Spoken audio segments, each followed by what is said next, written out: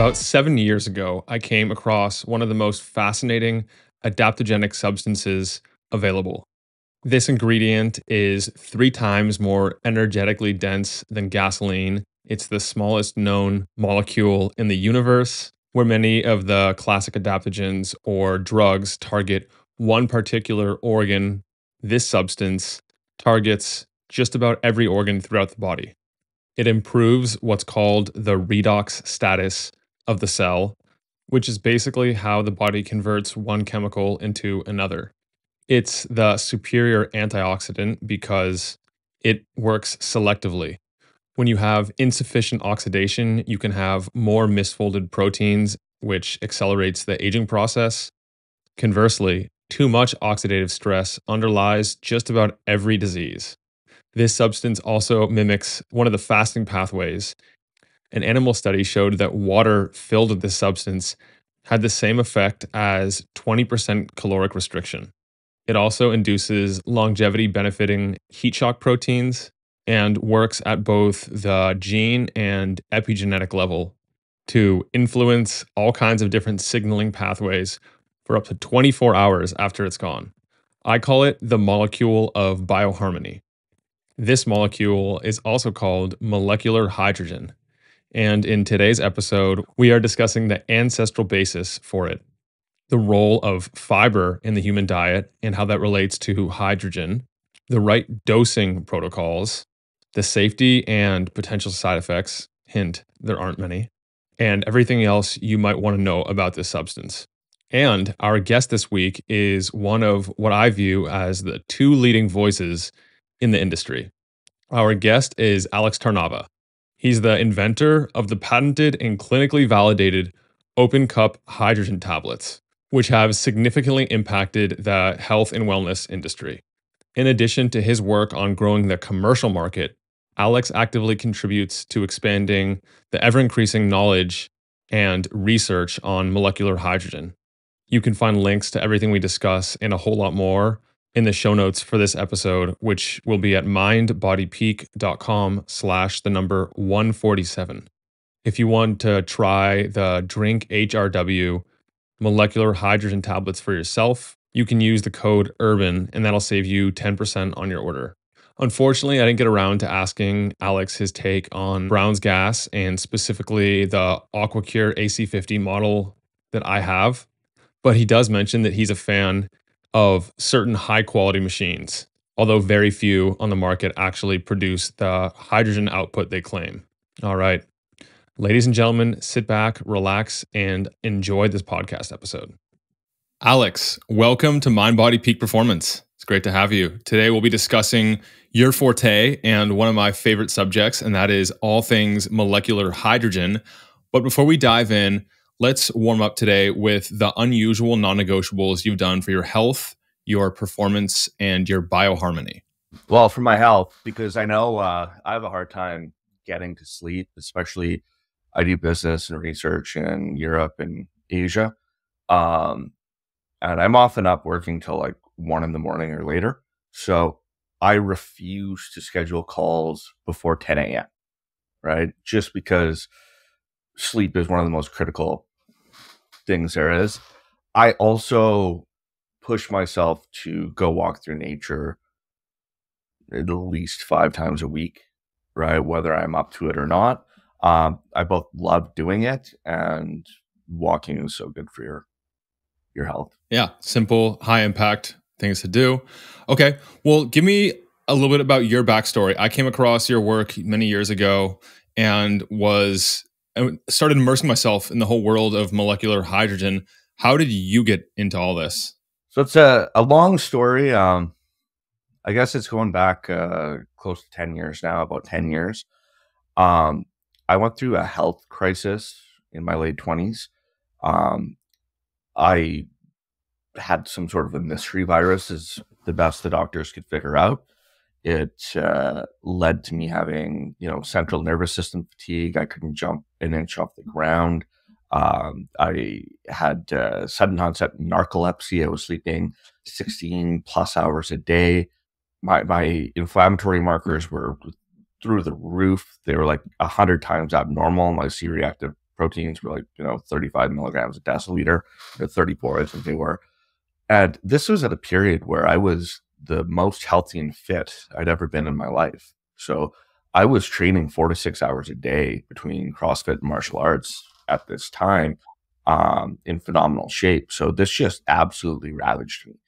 And after the couple months that whatever was going on, and then the dust cleared, it left me with osteoarthritis in 11 different joints. That was basically a death sentence to training the way I ever had. And the GP, the doctor I was working with at the time, he put me on 1,000 milligrams of naproxen a day. So that's a non-steroidal anti-inflammatory drug. I think Aleve, right, by brand name. But when you get Aleve over the counter, you might do like 200 milligrams. I was taking 1,000 milligrams at the time to try and suppress the inflammation, and getting cortisone injections as well into the worst joints. I knew this wasn't a long-term solution, right? Especially I was like 29 at the time, or maybe I just turned 30.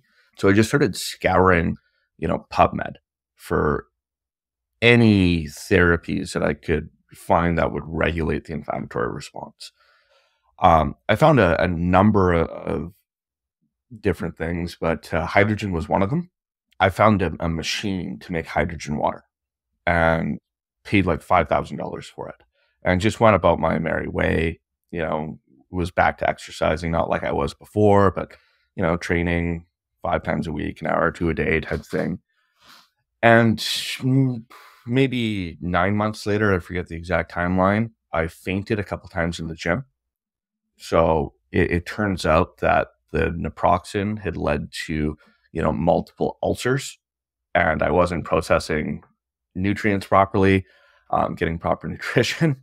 So I had to abruptly stop the naproxen, and within like a couple days, all my joints froze, like completely froze. Like couldn't put on like socks, couldn't put on a shirt properly.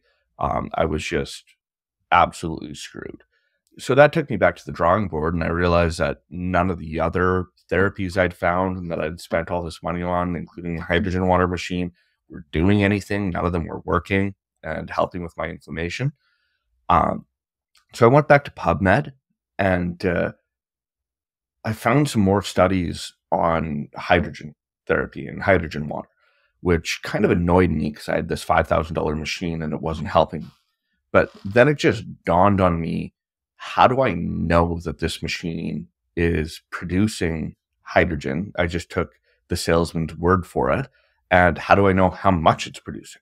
So I started buying the entire studies so that I could read the full material and methods, and realized that none of the research papers were using a machine like the one I'd bought. They were typically creating the hydrogen water in their lab through various methods and getting, like at that time, pretty high concentrations. So I found a chemistry kit, like a titration reagent, to test the water from the machine. And on first attempt, it was undetectable. So it said there was no hydrogen. But when I tripled the input, right, I got 1 drop produced. So it was like 0.03 parts per million of hydrogen, which was like a fraction of what the other studies were doing. So that actually gave me a little bit of hope. I thought to myself, well, I actually haven't tried hydrogen yet, and the research is piling up. How can I do this myself? And that's when I started playing kind of like, mad engineer, mad chemist in my kitchen, finding the raw materials that were not easy to source or get into the country to make my very first tablets. And I started hand pressing these first tablets, and within like a week, my joints started loosening up, right? I started feeling better, right? Like didn't reverse my damage or anything like that, but I could go back to my daily life. And that got me excited, but I had a little bit of a sober second thought, thinking, I'm using magnesium metal here, which burns at thousands of degrees. It's the white in fireworks, right? Um, Very volatile and reactive, to make hydrogen gas, which of course is also explosive, right? And I'm doing this in my kitchen, right? Not to mention, I sent off like the magnesium, and at that time I was not getting it from reputable sources, and the heavy metals were a little bit higher than I wanted them to be. And so I'm like thinking like, man, like how can I make this safe for myself? And am I doing something wrong? Right. I don't want to win a Darwin Award here and kill myself trying to heal myself. Right. Whether it's exploding my kitchen while I'm in it or heavy metal poisoning. And I found my founding partner. He's a PhD, in organic chemistry. He works in the pharmaceutical industry and drug development. So he designs molecules that they research to be drug candidates. At first, he told me it was the worst pseudoscience he'd ever heard in his life. And he gave me this long list of reasons why it was really stupid. And, you couldn't dissolve hydrogen in water in enough of a dose. And even if you could, it's inert in the body. And because I'd been reading so many papers, I was able to rebut everything he said with citations and, peer-reviewed research. And he got back to me and he said, he's blown away, very surprised, but he said, okay, I'll take a look at what you have, like still skeptical. And I kept on sending him a new paper every day as he was working on my formulation, what I'd been doing and reviewing everything. And just serendipitously, I sent him a paper on a certain model that had some effects in humans in a decent sized, randomized controlled trial. And he called me and asked if I wanted to meet for lunch. And he basically said, listen, the other papers, I'm not a subject matter expert on. I just have to take the conclusions. But on this design, this is my current main project where I'm working on small molecules to try and treat this condition. And unless this paper is fraudulent, this stuff works, right? Are you sure you just want to do this as a do-it-yourself project, or do you want to pursue this commercially, right? So I thought long and hard about it because I really, really detest the supplement industry, right? For a lot of reasons.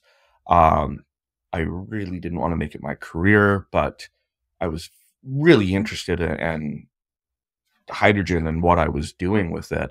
And I had seen the results, and I decided to go for it, with the caveat that I had to pursue this from an evidence-based standpoint, right? That I had to design how we were going to pursue research in a way that the truth would come out rather than manufacturing, the truths that I want people to know, which is why we work with universities, and they're not under any sort of contract or gag order. They publish the results regardless of what they find, whether it works or doesn't work. So I have no control, over the final, say on what sees the light of day.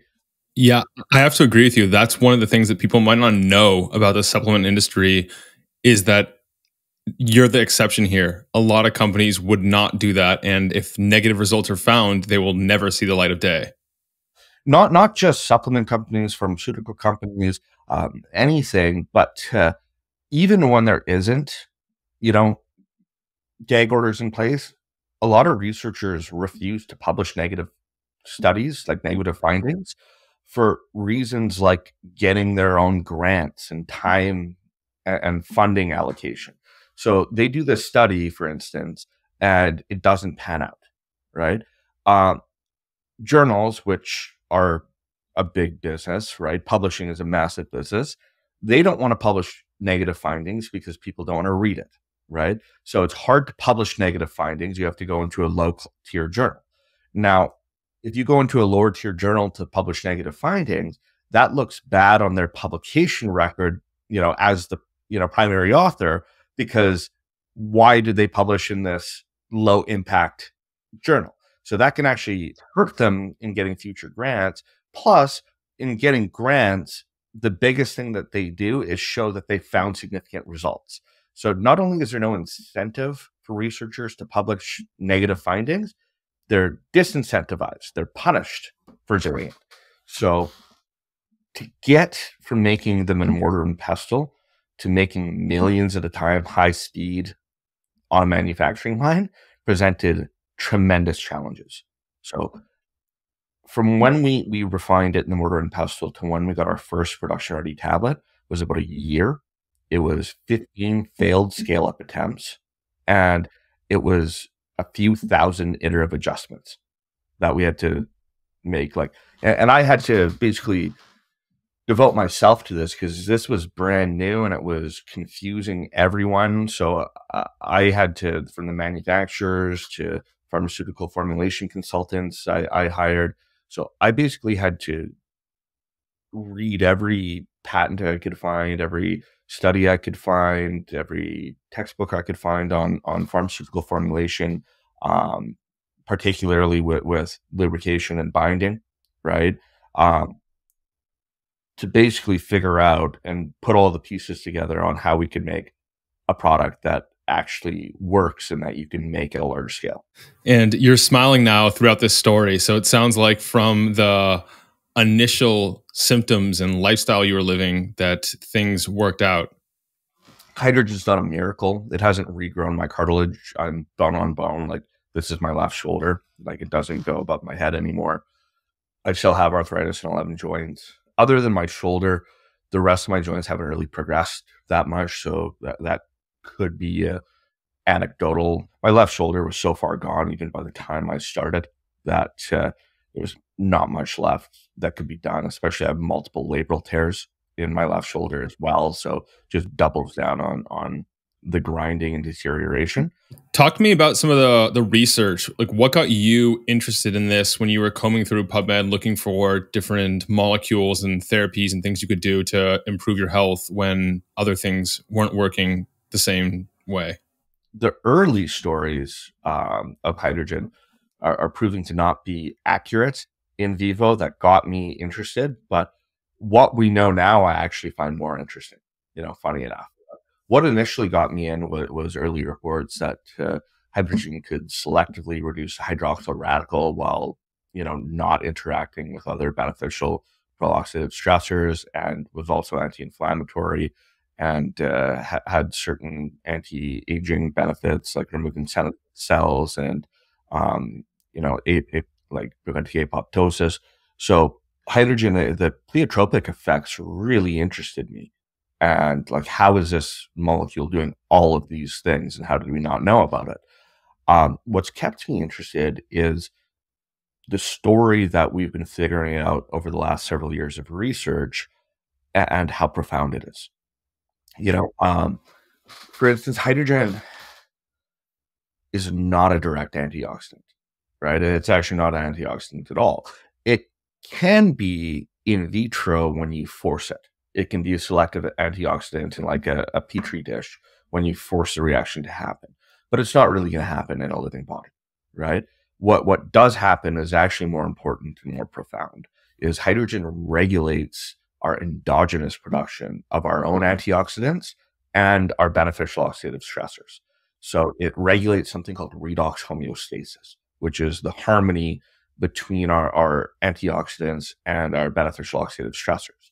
Most people think about, antioxidants as good and oxidative stress is bad, but that's not necessarily true, because going into reductive stress is just as harmful as going into excess oxidative stress. So having too much antioxidants and not enough oxidants is a bad thing. And this is why all the high dose, ultra high dose antioxidant therapy human trials have stopped because they failed, right? They either showed no benefits, or in many cases, worse outcomes, interfering with therapies like cancer therapies, and reducing, lifespan, increasing all-cause mortality. So you don't want to just flood your body with too much antioxidants. And that's one of the cool things hydrogen does, is that it basically adjusts the dial, right, to make sure that we're geared towards optimal redox homeostasis, the harmony between the antioxidants and the beneficial stressors. And the same thing with inflammation. It's not anti-inflammatory, and this is actually really important for things like exercise, right? And athletes. I mean, athletes don't want to take anti-inflammatories and antioxidants in conjunction with training because they'll blunt hypertrophy gains. How exercise works, to improve our health, other than the muscle component, um, is by actually spiking inflammation and oxidative stress for a short period. It's called hormesis, right? And these spikes lead to positive adaptations in our body, right? So it'll chronically lower inflammation and oxidative stress if they're elevated. Well, hydrogen is actually shown in conjunction with, strength training to acutely raise the stressors beyond exercise alone, but rebound them back to homeostasis faster.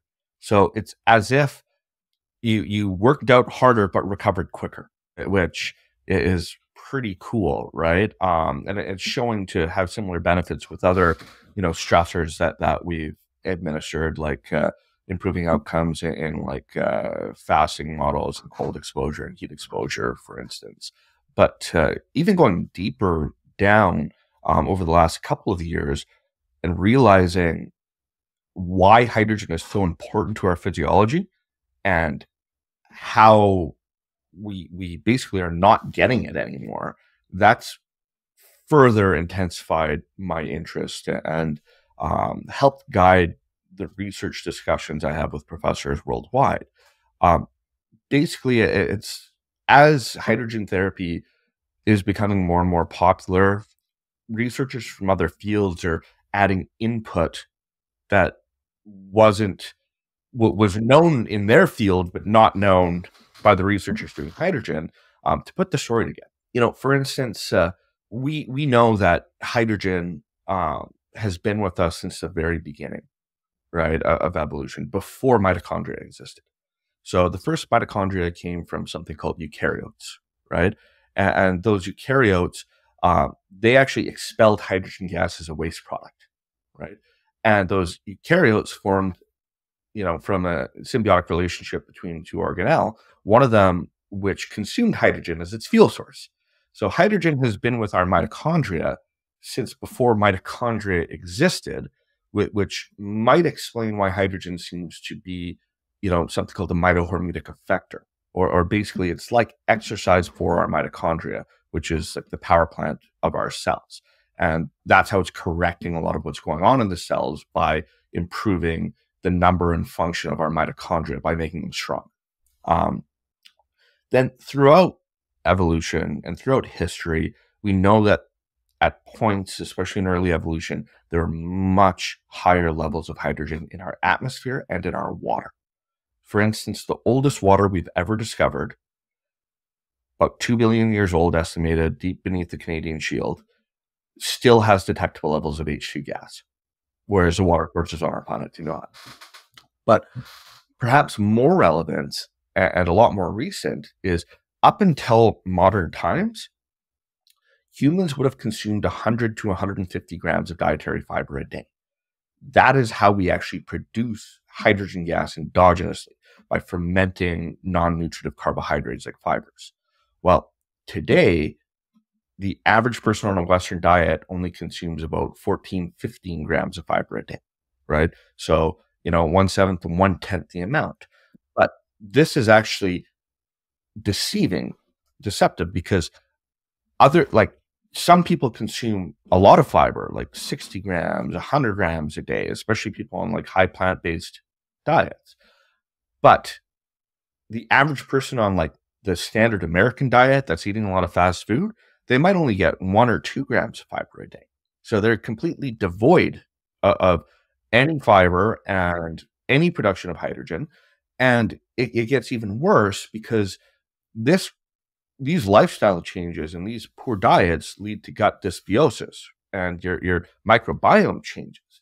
So we now know that upwards of 60 to 80% of people who are middle-aged and overweight and have compromised their lifestyle like this produce no hydrogen when they're given something like lactulose, to do a hydrogen breath test. They produce methane instead because they've lost the bacteria needed to make the H2. We also know that H2 levels decline with age. So the older we get, people produce less and less hydrogen and more methane. So not only are we getting way less of the fuel source that we produce hydrogen in fiber, but we're now lacking the bacteria to break down that fiber and create hydrogen. So there is a massive hydrogen deficiency. And hydrogen isn't a nutrient, so that's not going to kill us, but it plays a very important regulatory role within our cells, as a gaseous, signal like transductor. So basically, we're not getting it anymore, and that's why putting it, say, in like the water and inhaling it at a high concentration, that's shown such profound benefits because it's something we're lacking. It's something like that we've evolved to anticipate and plays this regulatory role like exercise. So we know how profound exercise is for our health, especially for people who don't train and then they even start like a moderate training routine. And that's what hydrogen is shown to do. There's a number of things you just said that I want to highlight. First is the role of hydrogen in the body and the fact that it doesn't work indiscriminately like most other antioxidants do. It's more of like along the same lines of fasting or exercise or even like deliberate cold exposure would. And it works kind of like an adaptive stressor in that regard. And then also it's not like just blunting the certain pathways because there's signaling effects that happen after certain things, such as those adaptive stressors. And if you just completely blunt them by using like high dose antioxidants, then you're going to negate some of those benefits. So hydrogen, it amplifies the body's processes. And when I recently wrote a post on amplifying the benefits of fasting, and I actually mentioned hydrogen as a potential thing to look into because I see it as having those potential effects, but not actually just shutting down oxidative stress or inflammation, but helping the body regulate it more effectively. Yeah, I like to call hydrogen kind of like a master supervisor within the cell. That, you're going to see changes, but depending on what's going wrong, the changes could be very different, right? So hydrogen's like a supervisor going in and looking at a production line and saying, okay, we're making shoes. And today, the line that's making the soles is going too fast and the soles are piling up. So they take someone off that line and put some on making like the tongue of the shoe. So the whole process can speed up. But then the next day, the soles are going too slow and the tongues are going too fast. So he takes a different person and puts them on that other line. So that's kind of why hydrogen will regulate a lot of these processes in our body, but it doesn't do the same thing every time. It drives towards homeostasis or harmony, just like a good supervisor would that's overseeing the entire process. Oh, this is going too slow. This is going too fast. Or within our body, this is too high. This is too low. And that's why we can see different changes depending on the study group. Even for things it's huge in, say, like the anti-aging biohacking community to talk about autophagy. Hydrogen usually activates autophagy, but not always. There's been some important models where hydrogen has inhibited autophagy when we absolutely don't want it, like after heart failure, after drowning, right? You absolutely don't want autophagy here, and hydrogen has blunted it, put a stop to it. So it's funny. I haven't heard you mention or call it that, but I actually call H2 the molecule of bioharmony when I'm explaining it to other people because it really does that. There's a book called Bioregulatory Medicine that I read, and it talks about how like the issue with a lot of things that we consume being that they just force one particular outcome. Either you're activating autophagy or you're inhibiting it. Very few things can actually act in like a smart way and do exactly what's needed in a particular situation.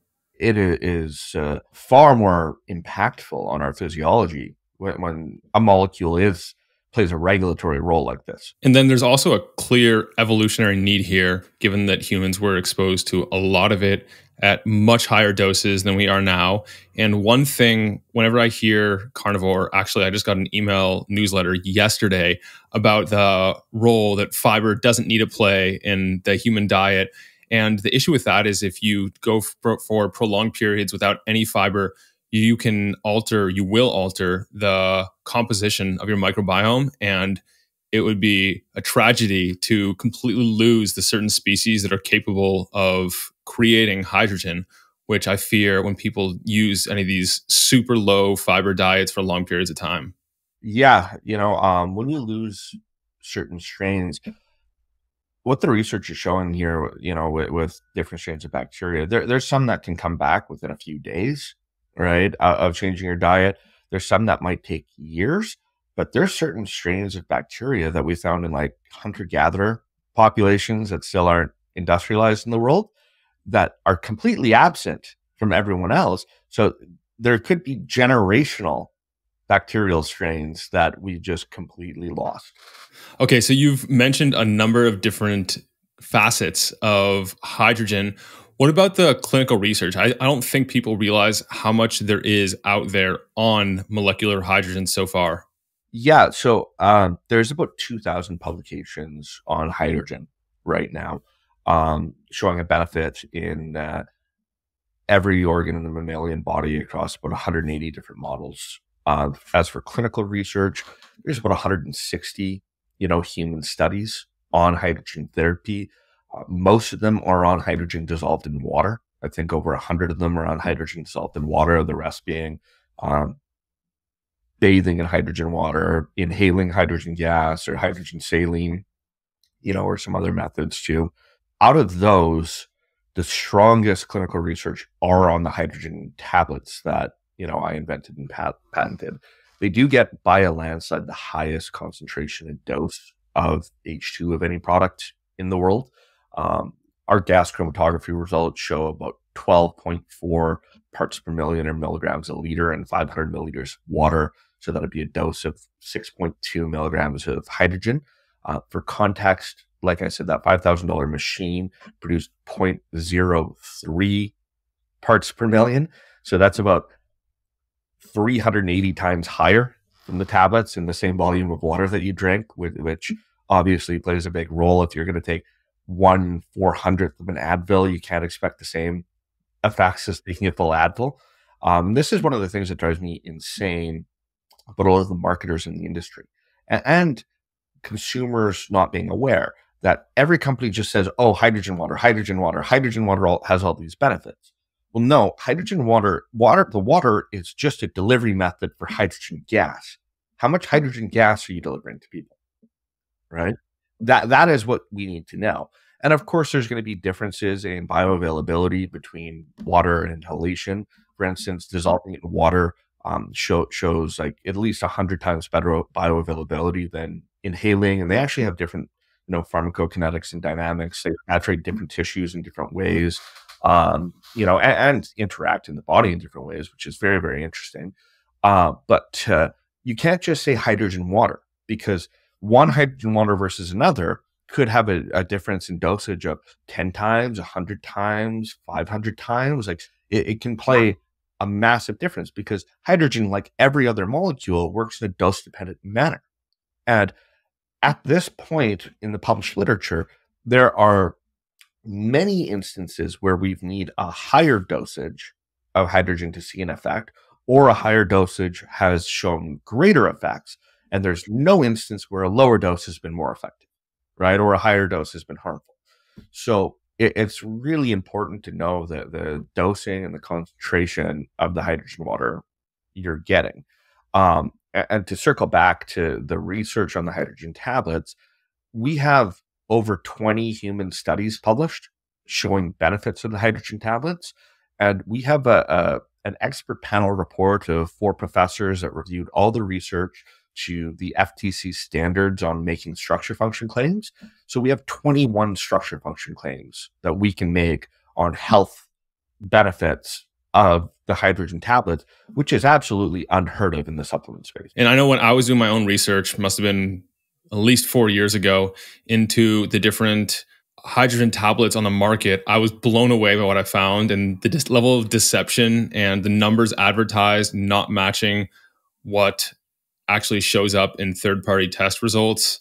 And yeah, DrinkHRW was my choice back then and still is because you guys led the industry in terms of the potency and your ability and desire to educate the consumer and help us understand this what could be very confusing world of hydrogen.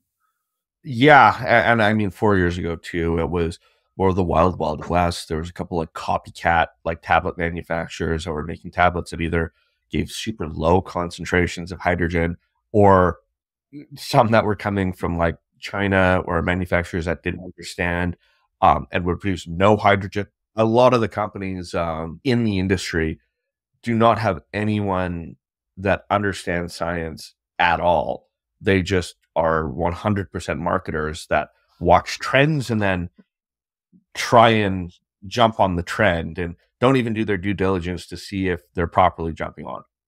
Alex, when I think about hydrogen, I see it as like the more out of balance the person is, the more organs need extra support. Say the stress levels are too high, the inflammation is too high, whatever it is, or too low even. That's the subgroup of people, of users, who's going to see the biggest effect. Or even if you're under like very heavy stress, whether it's physical, it's chemical, it's emotional, it's mental, like those are the times and the use cases and the groups that are going to see the most from using hydrogen. People that have the most going wrong are the ones that are going to see the biggest changes. Uh, and what's funny, and this is more subjective than an actual markers change. The people most in tune with their bodies, like high level biohackers, professional athletes, they notice changes, even though they're smaller, better than the average person in decent health, right? So people who are really unhealthy, you really notice the benefit. And high level athletes and biohackers notice the benefit because they notice these small incremental changes. And they're like, oh, wow, this is, like, I can feel this. When you have like 15 more seconds of high intensity exercise or something, or like, yep, I've 1 or 2 more reps out, or, they've noticed those changes. But people who are like basically healthy and don't really pay close attention to their body, you have to advise them on what to look for. Yes. So what are those things that you would advise that people to look for after they use, or that you often hear people noticing a big difference in terms of? So the ones that we hear the most commonly and are backed up by the research, mental clarity, especially when you're feeling run down and tired, 10, 15 minutes after you take the hydrogen water. It's not a stimulant like effect like caffeine. You're just going to feel normal, right? So if you have brain fog, you're tired, having a hard time thinking and keeping on task, you take hydrogen, then all of a sudden you're just like, I feel okay, right? So you don't feel jittery and high energy. You just feel okay, right? And it lasts a few hours.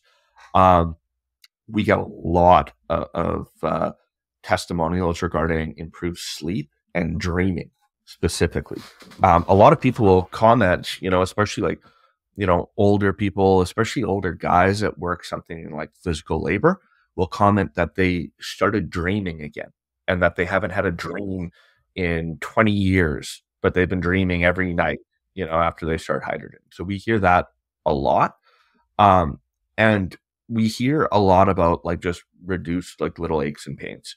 What are some of the things you hear that perhaps are not substantiated by research, but like anecdotes that seem to come up? The dream one, like we just have a rodent study coming out. It's in press right now, so it's approved for peer review. And it found after any type of stress administered, it improves REM and non-REM sleep. So that could point to the dream, but there's no human evidence on this. I have been fortunate that I've made so many contacts with so many professors and research teams around the world that I've been able to persuade them to start research projects on a lot of these things that we're getting. So for instance, there was no evidence until I convinced some teams to look into it on the increasing like alertness and attention and clarity of mind. Now we have 4 different clinical trials showing that we improve brain metabolism in different populations and, showing that we're equivalent to raising, attention as caffeine, right, after acute sleep deprivation. So the main ones: mental clarity, perhaps some form of sleep, recovery or delayed onset muscle soreness, attention, similar to caffeine. Anything else that comes up? So the biggest one that we see in the research, and again, this is not something someone's going to report as a testimonial, but this is most consistent, is metabolic benefits. Right? We've shown weight loss in 4 different trials, improved body composition. We've shown improved cholesterol and triglycerides and blood sugars and like pre-diabetic like metabolic syndrome studies across like several trials. This is where hydrogen has some of the strongest evidence in, but these incremental changes aren't something that someone's going to go, oh, wow, to, right? Like most people aren't testing their blood every month and seeing like these changes, right? So there are things that are very significant, but even like with the weight loss, it seems that hydrogen can help promote in these overweight populations about a pound of weight loss a month, at least in the first several months, up to about 6 months. So that's very significant. But if someone's 300 pounds and then all of a sudden they're 294 pounds, or even if they're 220 pounds and they're 214, they might not go like, wow, this is a miracle for weight loss, even though it's having a very real impact. And that's not going to be weight loss that's derived or coming from muscle tissue. That's going to be body fat. Yeah, body fat. This is actually one of the cool things. We've shown significant reductions in body fat in a number of trials. And in one trial, though, that we didn't see weight loss in was our study on the elderly, and they actually increased muscle mass. So their body mass stayed the same, but they increased muscle mass. So that was actually really, really interesting findings. Um, you know, some things that went along with that in this study on the elderly, we doubled TET2, which is a protein linked to young blood. And so when you put the young blood from like a young mouse into an aged mouse, it actually revitalizes their skeletal tissue. So that could have been the leading reason why it increased muscle mass in this elderly population. However, in addition, it showed functionality because in that group, and the average age was like 77. So it was a 70 plus population. And 6 months, the hydrogen group improved their senior fitness test results. So they could like sit and stand more times before getting tired than the placebo group or before the study started. Both of those are very significant. The fact that even if scale weight stays the same, which is why it's not a very good marker, that if you're losing body fat and gaining muscle mass, that's going to benefit you across the board in so many different ways. And then also the direct longevity improvements as measured through the senior fitness test of like standing and sitting and a lot of other different things like that. That is also very significant as you're getting older, and it's indicating that a lot of things are working better. You mentioned cholesterol, different like lipoprotein panels and certain other things improving as measured by a blood test from using hydrogen.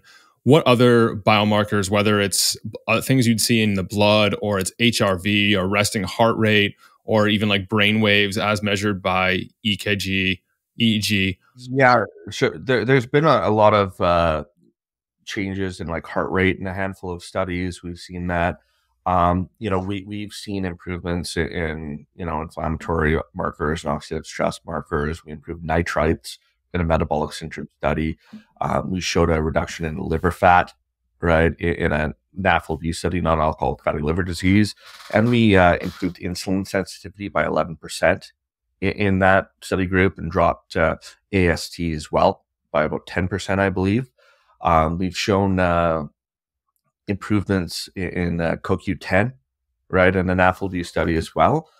In the overweight study, so these were 18 to 60 recruitments, just people who were overweight, not obese, but otherwise healthy.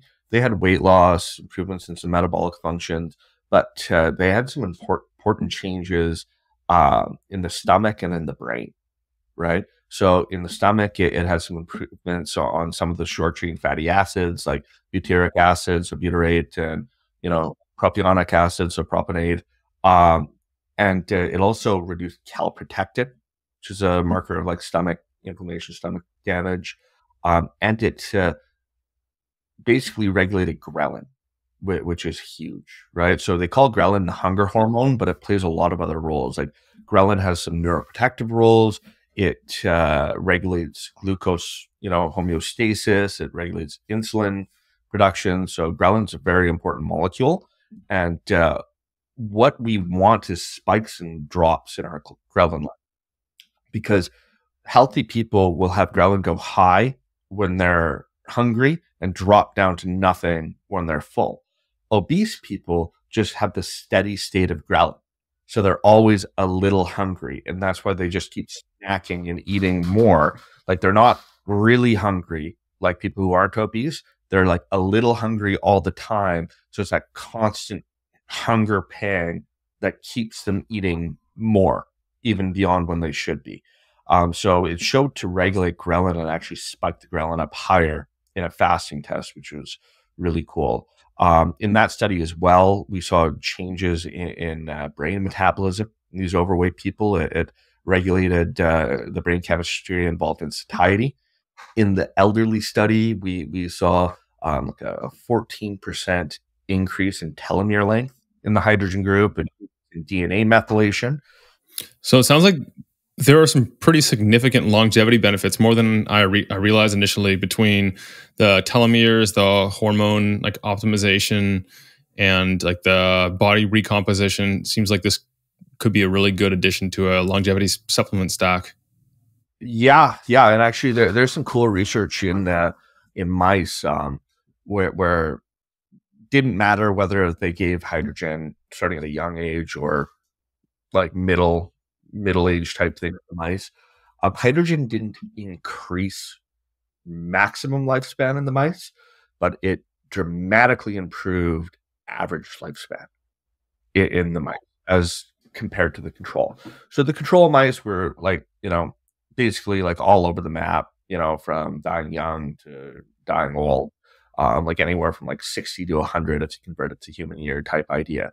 Whereas all of the hydrogen water treated mice were right at the top of the maximum longevity. So it was like they all lived to 100. Let's talk a little bit about usage. How do you best use it? There's been some controversy that I've seen over the years about the ideal protocols, how much to use, how many tablets, whether you should take it all at once or pulse it throughout the day, and then also what you can stack alongside it that would have potential synergistic benefits. This is a complex answer, right? Because we don't have perfect dosing protocols yet.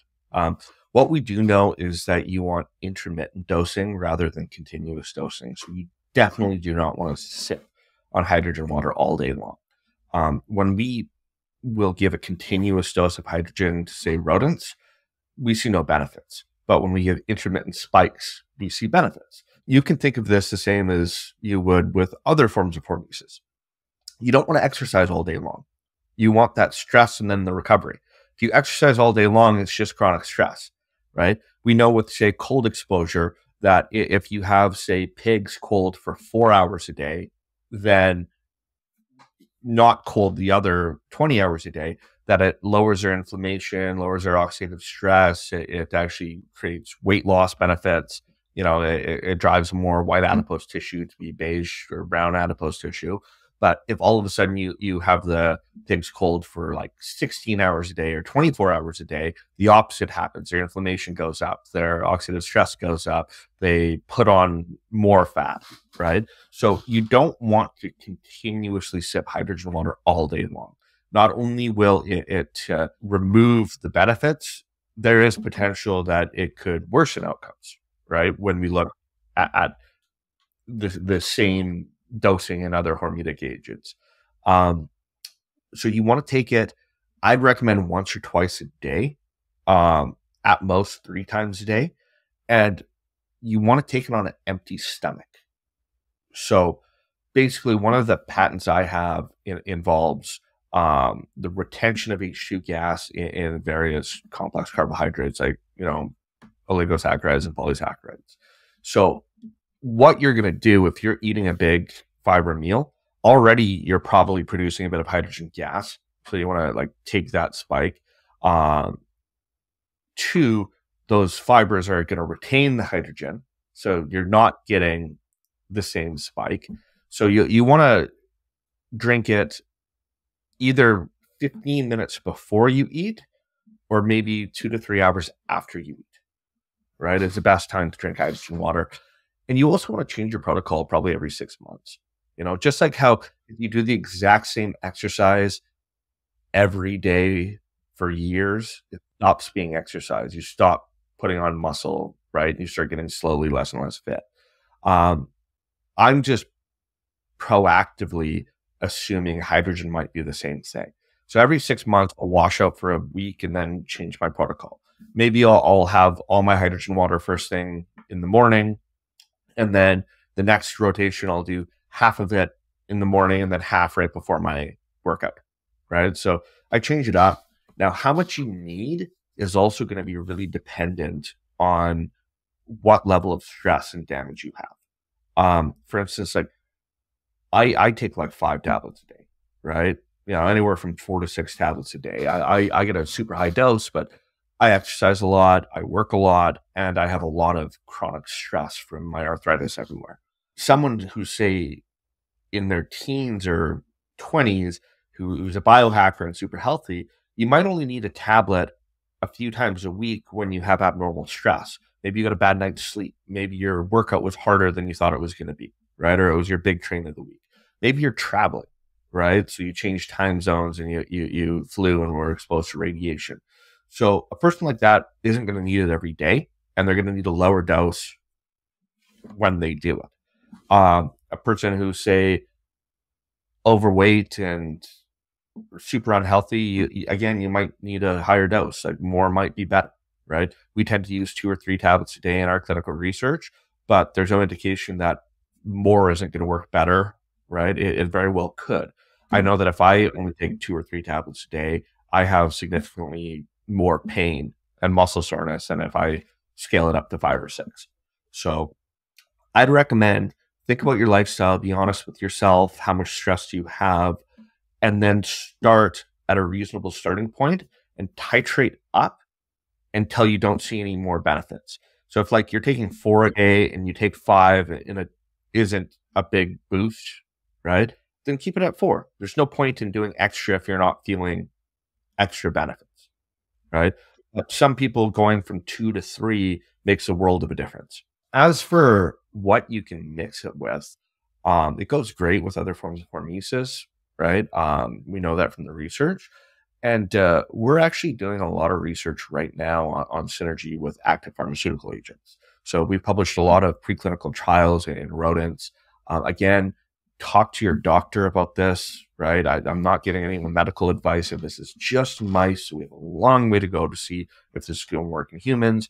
But we've seen synergy on, things like using hydrogen with sulfasalazine for ulcerative colitis. We've seen it on using the hydrogen tablets with Fluorosil 5-FU that's chemotherapeutic for colorectal cancer.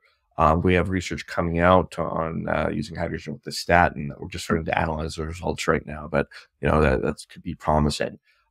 In other forms of hydrogen, like other research that's been done, not by us, but we've seen hydrogen with synergy with like photobiomodulation, so like red light therapy, right? So there's a lot of cool things that we can see, and we've heard anecdotally from a lot of customers that various levels of their vitamins or minerals go up when they start taking hydrogen water. Yeah. I personally noticed that my nootropics that I use, brain supplements, they seem to work a bit stronger and they have a longer lasting effect. And they feel a bit smoother when I combine them with molecular hydrogen. So that's one that I personally noticed. I've also heard another researcher named Tyler LeBaron mention that there's possible benefit to taking it multiple days in advance ahead of a stressor, such as like 2 or 3 days before you're flying to like help saturate the tissues rather than taking it the day of or like immediately as you're about to fly. Yeah. So you definitely would want to load if you're going to have an extreme stress, a workout competition, right? Like a long haul flight, if you're just flying for an hour, it's probably not that big of a stress on you. you have like a longer flight, um, going in for surgery or something like that, I will always, before something like that, speed up where my washout period is and not take hydrogen like 2 weeks before, and then titrate up for like a week, to just super load my system with H2 before I do that. So, Well, we will start to wrap this one up, Alex. I have a couple more questions for you and a mini rapid fire round. But before we go there, if people want to connect with you, to follow your work, to try some of your products, how do they go about that? my work is at alextarnava.com, or I have a account, like ResearchGate account, which is just my name, Alex Tarnava. I can give you the links for that. I do publish my research on Instagram as well, but my Instagram is mostly like meals and when I'm at UFC fights and stuff like that. So less research and more just personal. The products, I know, I think you have a discount code that you got from the DrinkHRW brand. So that's a brand that I actually founded that brand. I've mostly sold it though. My focus is all on licensing my technology around the world, and supporting the research, and helping structure research, and all the regulatory stuff like that. But I still have veto rights on all their products, so they can't launch a product without my sign off. So I do believe in everything that they're selling right now, and I think I take every single product that they sell currently. So Yeah, they gave me the code URBAN. So if you guys use that, that'll save you 15% on, I believe, your first order. All right, Alex, if there was a worldwide burning of the books and all knowledge on earth was lost, you get to save the works of 3 teachers. What do you save and why? So I think if something like that happens, the most important thing, and I actually think this is the most important thing, anyways, isn't related to specific pieces of knowledge. It's related to how to think, right? Because if we know how to think, then we can make progress and get back to where we've come from. I would say Nietzsche for sure. I think if something happened like that, it's going to be a very stressful period of time. There's going to be a lot of trauma, a lot of anxiety, which leads to a lot of bad decisions. So I'll use someone from modern days just because he summarizes the entire basis of a field. But I'd say Ryan Halliday, to teach what the Stoics taught us, right? So that we can keep even emotions and move forward, into the future. Maybe to interject art and the understanding in humanity, I'd say Dostoevsky, because I don't think there's been a better writer in understanding the human condition and creating amazing pieces of fictional art, but that have deep connections to psychology and Quite the scholar. Well, Alex, we'll do a quick rapid fire round now and then call it a day. Are there any big myths around molecular hydrogen that need to be dispelled? yeah, well, it doesn't improve hydration, right? So hydrogen water isn't better at hydrating. It doesn't alkalize your body, right? Hydrogen has nothing to do with pH of water, right? And in fact, if it was hydrogen ions in the water, like a lot of people falsely claim, that would actually be acid water, not alkaline water. So it's not. Molecular hydrogen is neutral, right? It doesn't affect the pH, doesn't affect your hydration. Is there anything in particular that you are interested in or researching these days outside of hydrogen? I am designing, a patent pending inhalation device right now, actually with Dr. LeBaron. We've been working on it for a number of years. Right now, the inhalation devices on the market are either safe and ineffective, or effective but potentially explosive. So we've been working through the engineering challenges on making a device that's safe and effective. At the very beginning of the episode, you mentioned that you were combing through the research and you tried a bunch of different things, and hydrogen is the one that you ended up obviously focusing on. But were there any other molecules or therapies that either looked very promising to you or that you personally used and noticed a difference from? So I was going to cryotherapy chambers, several times a week. I just found that it would make me feel better for a few hours, and then all the inflammation would come back. So it definitely was having some acute benefits, but it wasn't lasting too long. I tried other things like high dose, like curcumin. It didn't seem to be working very well. I'd have to go back to my notes because we're going back a decade, but I know I bought all sorts of supplements. I uh, tried different like therapies that I got at different like practitioners' offices. One was like it had like a FDA cleared medical device, and it had a little bit of clinical research, and it was certain wavelengths that it was putting into my body, and it didn't work at all. I can't remember what it was called. Then, how would you like to wrap up our episode together today? I guess my best advice for people is um, just be honest with yourself about your level of stress, right? Think about how close you are to ideal.